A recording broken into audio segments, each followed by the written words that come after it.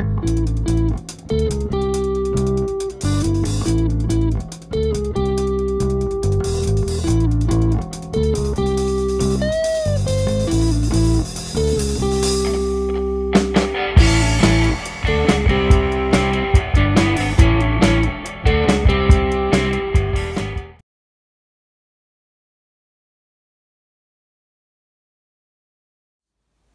everyone, welcome to another video from Ampro Engineering.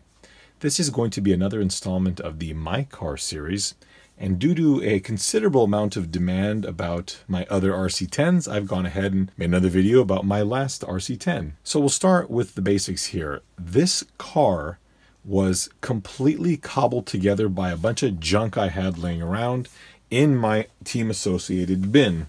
So I used to have a Rubbermaid tub full of RC10 parts, and that was all consolidated into this. So I do still have some parts for an RC10, but by and large, they were turned into two cars. And I think that it's more valuable to have operational cars than just bins of crap that you're never going to go through. The body of this car is one of the few things that actually wasn't in the junk bin. This is my RC10's original race body. I ran this body for years and years and years at M&M Raceway. This was the first body that I actually used when I was sponsored by Novak. The decals I made from an Autographics decal sheet. They're similar to the ones on my RC10 B2, except obviously I used the blue ones here. This is an original team associated body. Again, this was probably painted in around 1990, I want to say about 98. And really, despite the, probably hundreds of races this car has been in, this is the original wing I painted. It's banged up.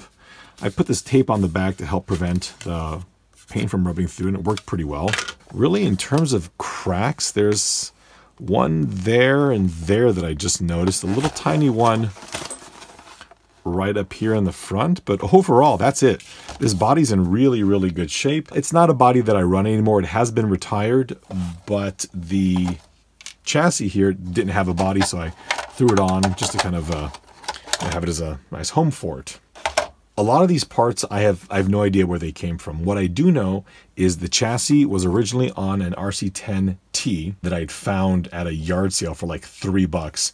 Everything was banged up on the car, but the chassis seemed to be in pretty darn good shape. I got a matching nose plate. I used to have a gold one that is now on a different, it's the one that's on my other RC10 now. The front A-arms, everything on this car is just utterly worn out.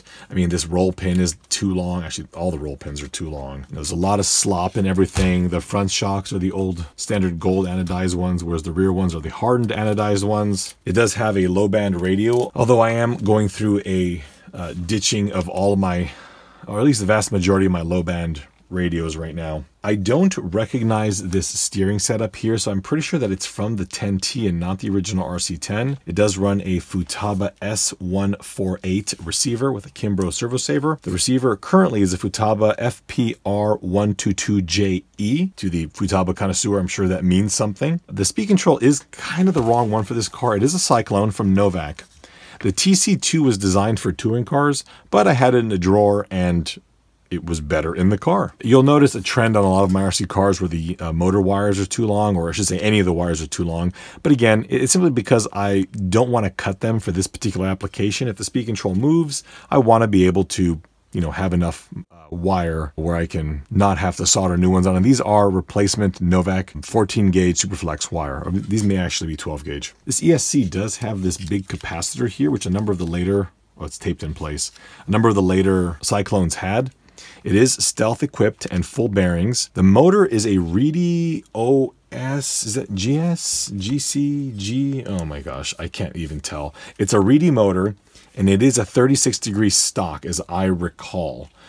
Pretty quick one too. It's been years since I've run this motor on a track, but it runs really darn well. In terms of tires, these are, again, just junk that I had in a drawer. The rears are slicks, which seem to work pretty well around my neighborhood, as well as the office when I bring it there.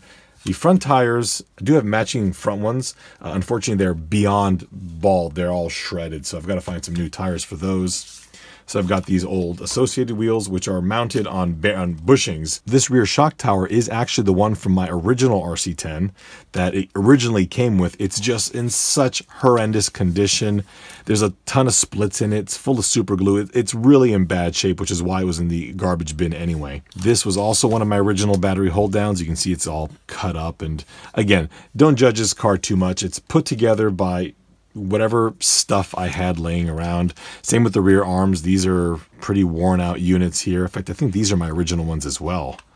These may be my original rear arms. Shocks on this entire car have been fully rebuilt. They were so filthy and I don't even know what was in them, but they're all nicely rebuilt, have a nice nice feel to them. They're all a little bit too loose right now, but they do seem to work pretty well. The front bumper, because everybody's always curious about this stuff, this is Autographics that somebody had spray painted black, so it's definitely not very pretty. The gear cover here is RPM, like almost all of my cars, and it was missing the little cap in the center, so I just went ahead and printed a little Ampro one. So now it's got the little cover for the slipper. You can see all the rods here are simply threaded rod. These aren't actually proper RC turnbuckles, just stuff I had laying around. The rears, I love the rears. You've got a nice titanium one here, and you've got a regular turnbuckle there. Just stuff in a bin. So that is about it with this car. It's not a particularly nice vehicle. It is fully, it's fully operational. It runs nice. It's just not going to win any beauty contests.